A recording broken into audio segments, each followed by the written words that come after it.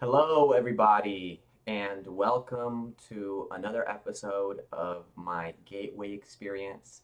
This is episode 11, and thank you so much for tuning in. If you haven't seen any of my other videos, go ahead and check them out, as I will be referencing quite a few of those points in this video.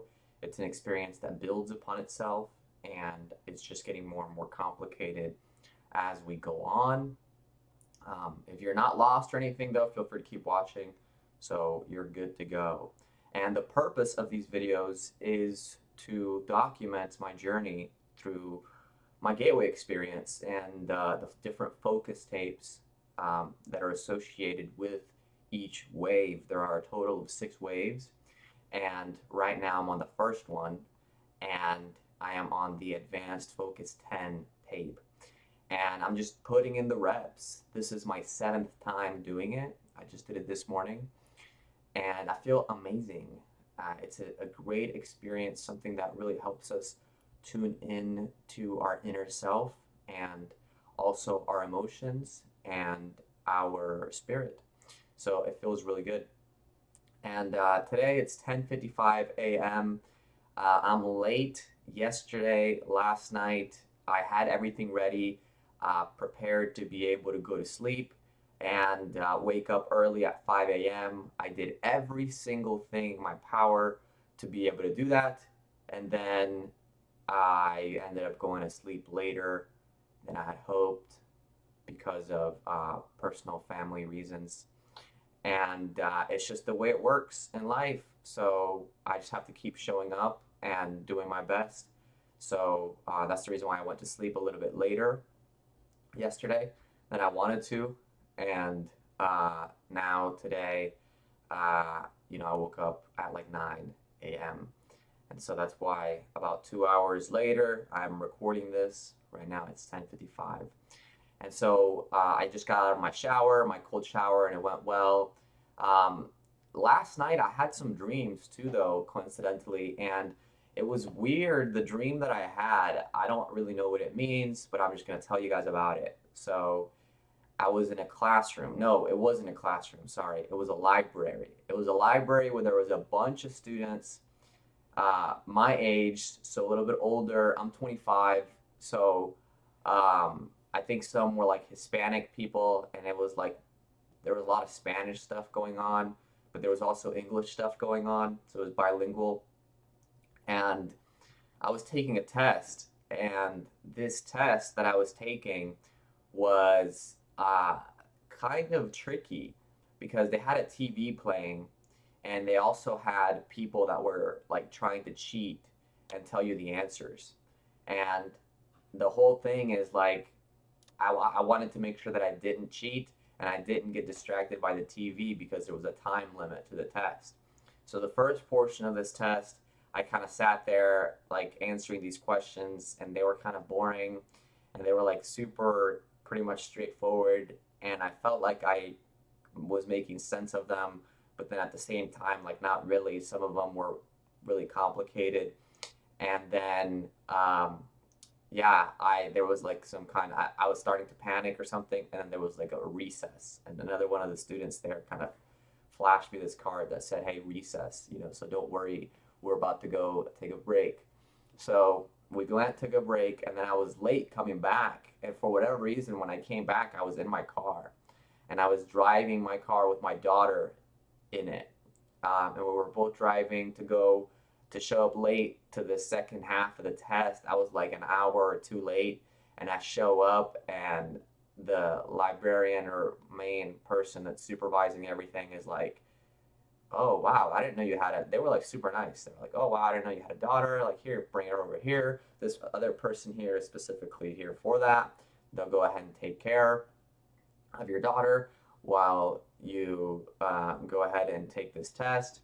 And so I sat down to take the test, and it was mandatory. There was nothing I could say about it. I had to, I was like, "Well, can you come bring my daughter closer so I can at least," and they're like, "No, we don't want any distractions, not only for yourself, but for any of the other students. And you're just going to have to sit here and take your test." And there was like, I was kind of seeing that there was another portion of the test at the end where it was like fully only drawing. and they were like giving you kind of prompts of things to draw. But I wasn't there yet. I was still getting bogged down by these long, boring, simple questions that you just had to like sit there and read and like just like go through and check and all this stuff. And they were very logical. And then I guess the second part was like to reveal your subconscious with your emotions. That's why they had like drawing and stuff, so it was more creative. And I kept getting distracted by this TV. And I also had another student that was like trying to give me an answer to a question. And they were like, here, this is the answer to this question. And it ended up like they were tricking me because that wasn't actually the answer. I should have just stuck to my answer. And and then like the supervisor saw that that was happening, and they were like, hey, you know, you can't do that. You're cheating. You know, they were like, no more secrets. That's what they told me. They were like, you can't, I don't know what that means, whatever. And then I was like, all right, well, and I was like, all right, whatever. I'm just going to watch TV from now on because this is ridiculous. Like, I don't even know why I'm here. I don't even know why I'm doing this. Like, I like drove my car. At that point, I pretty much knew that I was dreaming because how could I drive a car into a library? I was just like, all right, whatever. And so that was an interesting dream. I just think I just woke up after that, and I woke up to like family problems, you know. So I was like, man, all right, well, let's go. This is it. This is part of my test, I guess. I don't know.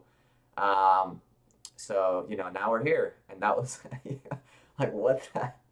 This is crazy. So yeah.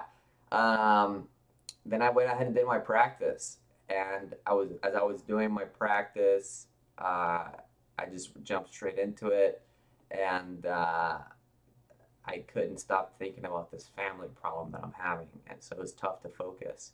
But when I finally did enter the Focus 10, I was in a very, very deep, relaxed state. I could tell my body was really falling asleep, and it was deeper than any other time I've done it. So today is my eighth time doing the Advanced Focus 10. So I only have two more times after tonight. So tonight will be my eighth time doing it at night. Actually, I've skipped a couple days, so but it's my eighth day today, and so I just need to do it two more times. So that'll be tomorrow and then the day after. So Tuesday will be my last day. Today is Sunday, and yeah, it was deeper than before. My reval is feeling good. My reval is feeling like very natural, and I feel comfortable in it, and it's just feeling much more palpable. And and then my Focus 10 was much deeper. I could see certain things. It was like I was almost like coaching myself along. I don't know exactly how to say it, but I was in like I was like while I was doing my Focus 10, it's like I was still dreaming. I was now not only not no longer in the library, but now I was in like the track and field portion of things, and I was on a race, you know. So my Focus 10 carried on. I don't know if this is like a subconscious story that is just going on, but it's amazing, and I feel really good that I can really pay attention to myself at a deep level.